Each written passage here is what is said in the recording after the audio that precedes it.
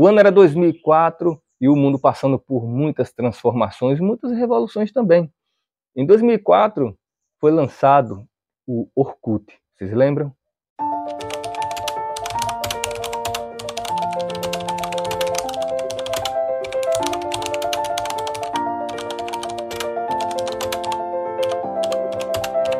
Naquele mesmo ano, o Facebook começava a dar seus primeiros passos para ser uma das maiores plataformas de entretenimento do mundo.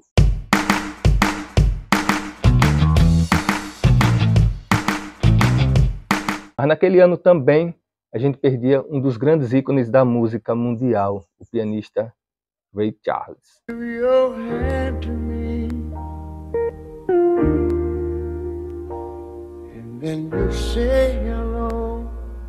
Em 2004 também deu início ao julgamento do ditador sanguinário Saddam Hussein.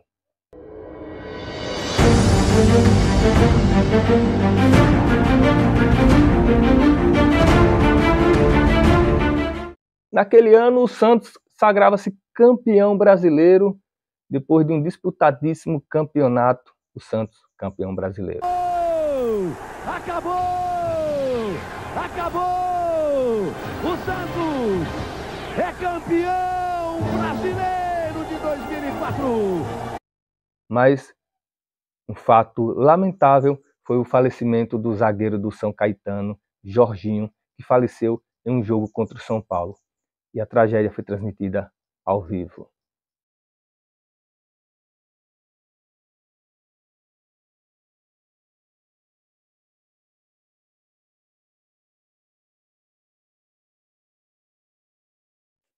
Mas talvez nada mais marcante do que a tsunami lá da Indonésia, que foi considerado o maior desastre natural da história da humanidade, matando mais de 230 mil pessoas.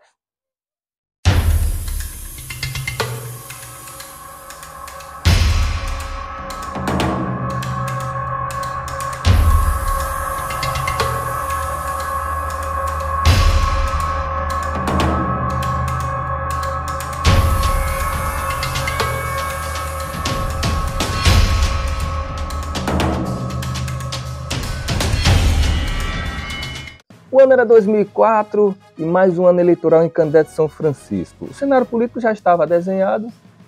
De um lado, o ex-prefeito Paulo Afonso, Dr. Paulo de Deus, uma larga e vasta experiência administrativa. Do outro lado, o ex-prefeito Jorge Luiz e, na terceira vertente, Rosa Maria, que vinha com uma fraca administração política. Essa eleição, a gente pode dizer que foi um divisor de águas, foi uma eleição atípica. Ainda existia os showmícios, onde se poderia utilizar artistas para participar dos comícios, e faltando 23 dias para as eleições, na rótula da cidade de Canindé de São Francisco aconteceu um comício histórico. Calcinha Preta, à época, no auge da sua carreira, fez um comício e aí foi anunciado a desistência da candidatura de Jorge Luiz e o apoio ao então vereador Orlando Porto de Andrade, o Orlandinho. E a filha de Jorge Luiz passou a ser a vice na chapa, Eliane de Jorge. Do outro lado, Rosa Maria já estava com impedimentos na justiça, mas usou uma estratégia kamikaze de levar a eleição até onde podia, ou seja, sexta-feira, que antecedia o domingo da eleição, para que a foto dela continuasse nas urnas. E aí, Rosa Maria passou a apoiar Júnior Ventão, o Júnior Galindo. O Dr. Paulo seguia em frente, seguia adiante, e alguns fatos curiosos aconteceram nessa eleição. Enquanto o Dr. Paulo prometia prosperidade, emprego, comércio forte e um destaque para a cidade de Canindé de São Francisco, os outros dois grupos ofereciam barganha. Faziam uma disputa do Bolsa Canindé, uma espécie de Bolsa Família Municipal. Enquanto um dizia em seu palanque que dava 100, outro dizia que dava 120, outro dizia que dava 130. Em uma leve ou profunda ludibriação do povo de Canindé de São Francisco. E a eleição decorreu e alguns fatos ficaram marcados. Em uma das caminhadas, Dr. Paulo foi interpelado por um eleitor e pediu para que Dr. Paulo se tinha condição de terminar o seu banheiro. Dr. Paulo disse: 1º de janeiro, Canindé vai começar a andar, crescer, prosperar, e você vai ter seu emprego, você vai fazer o seu banheiro do jeito que você quiser, com a dignidade do seu emprego. O cidadão disse que queria o banheiro e só votaria em quem fizesse o seu banheiro. Uma cultura enraizada em Canindé de São Francisco, não culpa dos canindéenses, culpa dos seus políticos. E uma outra situação que me chamou muita atenção foi em uma reunião no Clube Altemar Dutra, o Clube Municipal de Canindé de São Francisco, onde o Sintese, Sindicato dos Professores do Estado de Sergipe, convidou os 3 candidatos, Paulo de Deus, Rosa Maria e Orlandinho, para que assinassem uma carta de intenções feita pelo sindicato. Rosa Maria prontamente assinou, em um ato puramente eleitoreiro. Orlandinho também assinou, dizendo que daria tudo o que o sindicato quisesse. E Dr. Paulo, com a experiência política, disse não. E um dos pontos mais gritantes dessa carta era que o sindicato queria ter a autoridade de indicar o secretário de Educação à época. E Dr. Paulo não aceitou. O bônus e o ônus de um secretário, quem arca sou eu, aspas, para Dr. Paulo.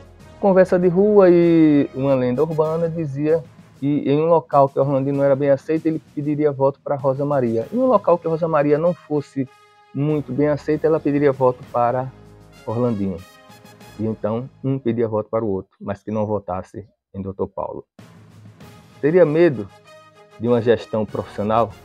Teria medo de uma gestão dinâmica, competente? Você que tem 25, 20 e poucos anos, você ainda era uma criança nessa época. E esses são fatos históricos que a gente está contando aqui. Será que uma gestão de Paulo de Deus há 20 anos atrás, Canindé estaria no buraco que está hoje? Será que Canindé, em 8 anos de gestão de um grupo político que pegou quase R$1 bilhão e nós não temos nada de infraestrutura em Canindé? Será que é isso que a gente continua querendo para Canindé? Esses foram alguns dos fatos históricos, dos fatos marcantes das eleições de 2004. Abertas as urnas, Orlandinho sagrou-se vencedor em Canindé de São Francisco. Rosa Maria, segundo colocado, e Dr. Paulo, com diferença de 600 votos para Orlandinho, ficou em 3º lugar. No próximo episódio, a gente conta a reeleição de Orlandinho em 2008, muitas novidades, um mandato inteiro já testado, e aí fica para um próximo episódio.